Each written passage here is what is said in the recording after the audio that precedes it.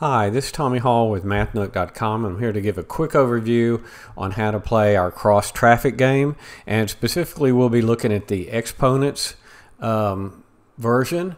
We have other versions out there that practice different math skills, so you can check on MathNook to see those. And speaking of MathNook, we have lots of free math games, teaching tools, and fun games to play and use. And there's really never any sign up membership required, and they're all free to play. Okay, let's take a look at the game. And when you first start the game, this is the menu you'll see. If you click more games, it will take you to our sister site, lofgames.com. They also have fun games and math games to play, and there's never any membership or sign up required, and they're free to play also. If you click the video button, it will take you to the page on MathNook that has this game. This video that you're watching now, in case you want to watch that again. The instructions, don't really need to go read those because I'm going over that, how to play in the video, but I wanted to show you the clear button.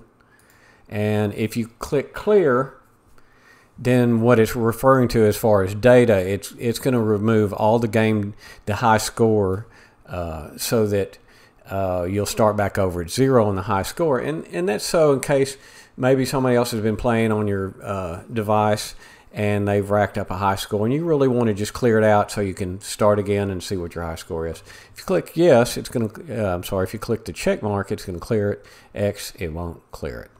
This will take you back to the main menu. And speaking of this game, if you want to find it,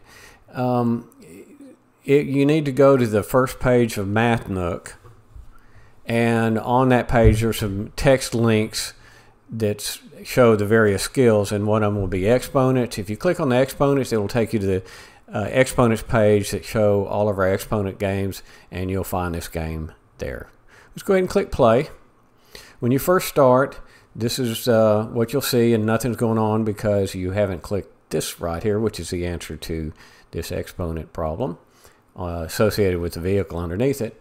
But right now, let's go ahead and look at what's on the screen. If you click this, that'll take you to the menu. It'll kick you out of the game and take you to the menu. This turns the sound on and off, and this turns the music on and off. It toggles it. Both these are toggles. Here is your current score, and the score represents how many vehicles you've had pass through, and then the best is what your best score is, the highest one so far. So you can see I've had 29 cars. The best I've done so far is 29 cars through the intersection without any crashes. Once you get a crash, the game will be over and you'll get to start again.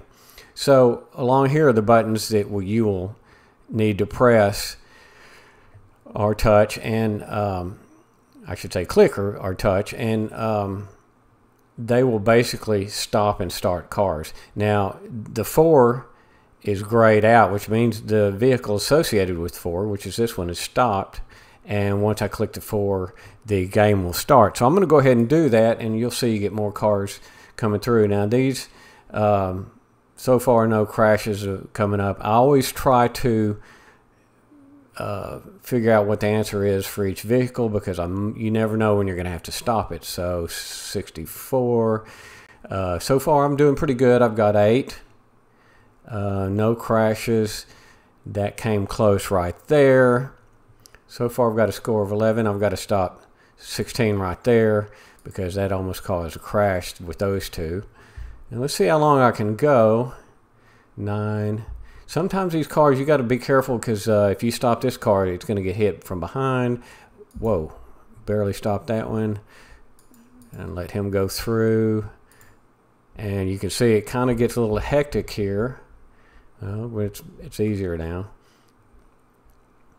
I'm going to let these guys go through and stop 16 for the second of 16. I better get him started again, because there's one coming behind. There's one. And so far I've got a score of 30. So I beat my best score, and you can see that so far this game is my best score. We're going to keep playing. Let's go ahead and stop him. And stop him. I need to get him started again. So far I'm doing pretty good.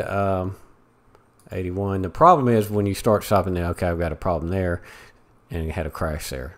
So it says a game over, your score 38, and actually that wasn't too bad. So let's go ahead and click hit the restart button.